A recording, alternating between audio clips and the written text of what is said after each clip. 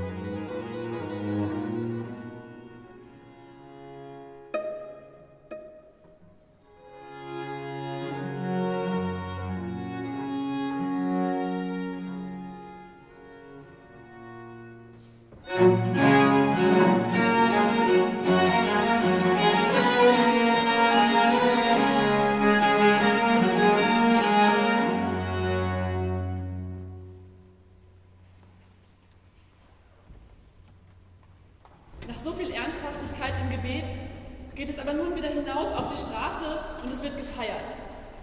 Es folgt eine echte Passacalle, ein durch die Straßen ziehen der Männer und Frauen, in Spanien Majos und Majas genannt, die laut singend, spielend und tanzend den Abend genießen. Beendet wird der nächtliche Zauber, wie an jedem Abend, durch die Soldaten, die zum Zapfenstreich blasen und somit die Sperrstunde für alle Bewohner Madrids verkünden.